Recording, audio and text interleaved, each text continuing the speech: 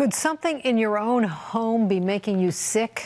Tonight we take a look at a controversial illness that one young woman says ruined her life. Looking at Claire Kelly, you would never guess how sick she is. My hair started falling out. I had crazy fatigue.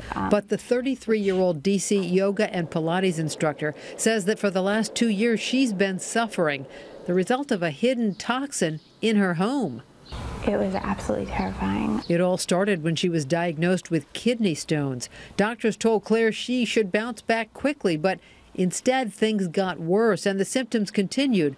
Weird rashes, dizziness, balance problems. I took a vision test, a particular kind of vision test where you're supposed to be able to see and pick up on particular patterns, and I didn't see a lot of the patterns, and that test ended up being a test for neurotoxins. Her doctor told her those neurotoxins could be coming from her environment, anything from lead to arsenic. And so suddenly the world becomes a very unsafe place. Was it something in my house? Was it something just in DC? Turned out it was an air conditioning vent directly above her bed, caked in black mold, the result of water damage from Hurricane Sandy.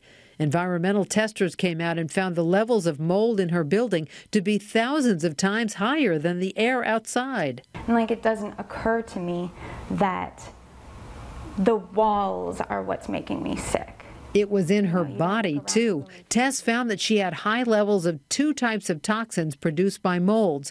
According to Dr. Gary Kaplan, a family physician who specializes in treating chronic pain, it's those toxins from the mold that can make some people very sick.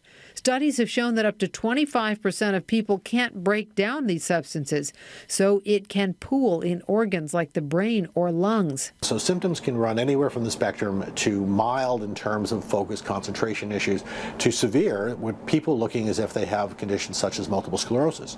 Mold poisoning is a controversial diagnosis. The Centers for Disease Control says there's not enough evidence to support it. The agency only recognizes mold allergies. It was a baseball bat to my life. Claire Kelly says her life is on hold right now. She had to drop out of graduate school. She teaches yoga when she can to pay the bills. Much of her day is spent treating her condition, taking dozens of pills, antifungal medications and supplements, and breathing through a nebulizer twice a day. I feel positive that I have a treatment plan, that I have this amazing community that's been so supportive.